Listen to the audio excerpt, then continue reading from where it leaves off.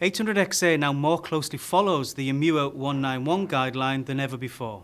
And we do that by bringing a lot of the alarm functionality and alarm management inside of 800XA. So third-party systems are no longer required. Some of the functions that are available inside of 800XA are the alarm shelving and the alarm hiding functions that are depicted within the 191 guideline. And if I want to simply shelve an alarm, I would bring up the alarm list here, and I either select an individual alarm or I select a group of alarms. And by a simple right click now, I'm able to shelve those selected alarms, the reason for shelving those alarms, and then as soon as I've selected the OK, then those alarms become now shelved. They will no longer enunciate in the alarm list for the period that they are shelved. That means they're not contributing to the KPI statistics on the alarm management system. We can simply get access to the shelved alarm list by again selecting at the top of the box here, which is the shelved alarms, and that's the status of the shelved alarms that are currently existing in 800XA. If then we look at the alarm KPI status, over a period of time we would see the amount of acknowledged, unacknowledged, shelved and hidden alarms. This data can be viewed at any time and it's real-time data on information directly taken from the 800XA system. Another way to get access to the hidden alarms is through a new feature within 800XA called Snapshot Reports. The Snapshot Reports can simply generate a list of any property within 800XA. In this instance, it's shelved alarms. In other instances, it might be set points. It might be any safety systems in override, inhibit, in manual, for instance. And by simply selecting the particular pre-configured snapshot report, we generate an Excel-type list that we can right-click on, and we can bring up all the aspects that we've seen previously. In this instance, I can bring up a faceplate. The faceplate then indicates to me that this particular object is contained in a shelved alarm list.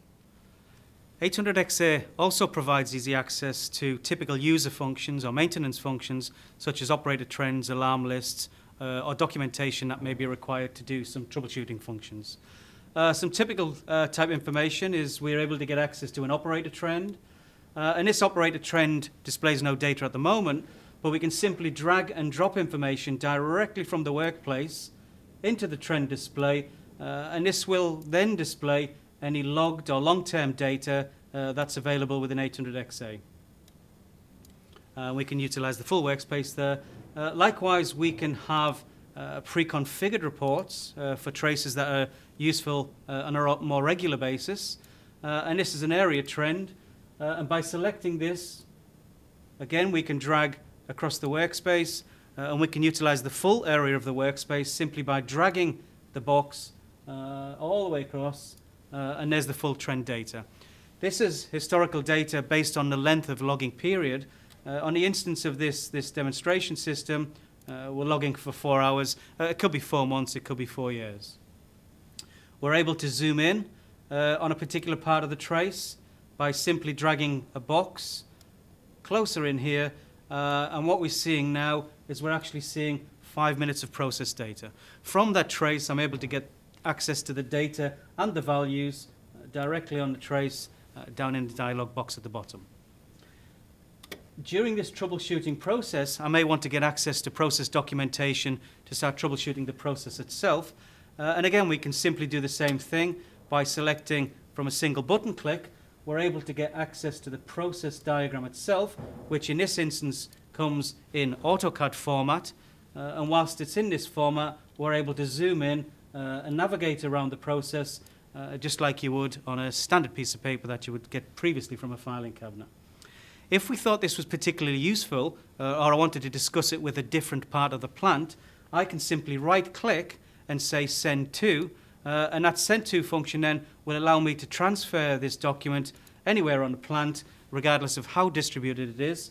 And then we're able then to do exactly the same function down here, drag it right across the HMI system, zoom in, and then what happens is we're all discussing exactly the same information, exactly the same process, and hopefully we're all going to come to the same conclusion to prevent that all-important plant shutdown.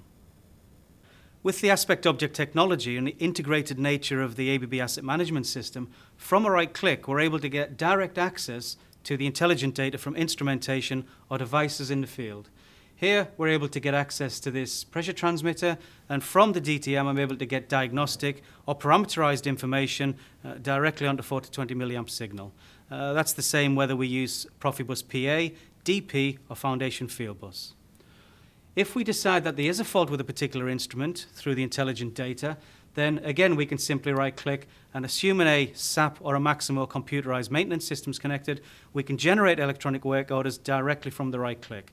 Not only that, we're able to also get access to active work orders, spare parts, and also work order history directly from the HMI. ABB's 800XA system combines all process control, safety management, electrical and telecom aspects of a plant in an ergonomically designed environment to allow operators to run the plant safely and efficiently.